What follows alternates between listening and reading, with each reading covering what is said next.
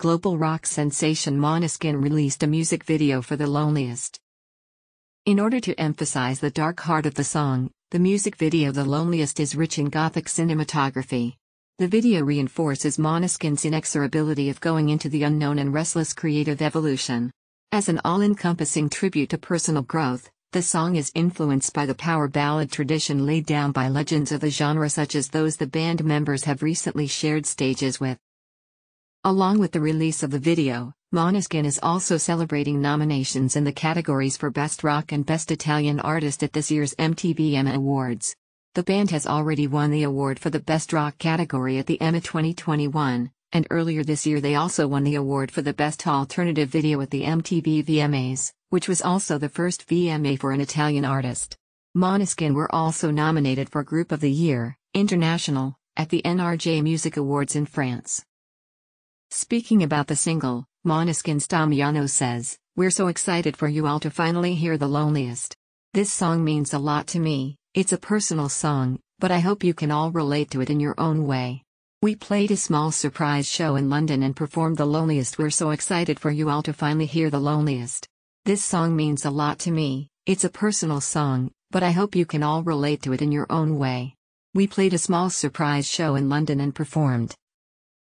Continuing to leave an indelible mark on the music scene with their swagger and attitude that is rare in the current scene, Måneskin are redefining what it means to be a rock band in 2022.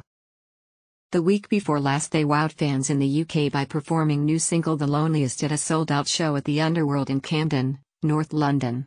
Announcing the show 24 hours in advance via his social media, Måneskin tore through a sweaty 45-minute set, giving his UK fans a night they'll never forget. After that, their show in May 2023 at London's O2 Arena joined a growing list of sold-out concerts around the world. The band is still flying on the wings of the global success of the radio hit Supermodel, which now amounts to 170 million streams, thus continuing a truly phenomenal year. The band's anthems have become a favorite live score at the band's prominent festival appearances such as Coachella, Lollapalooza, Rock in Rio, playing right before Guns N' Roses, and their recent appearance right before Metallica during the Global Citizen Festival in New York's Central Park. In 2022, they had colossal performances and huge festival sets on the main stages. Behind them is also a performance at the Italian historical venue Circo Massimo, which the band sold out and gathered more than 70,000 fans. They were also at Rock in Rio, Pinkpop, Rock am Ring, Summer Sonic. Måneskin are set to bring the Loud Kids tour to the US this winter before returning to Europe and the UK in 2023.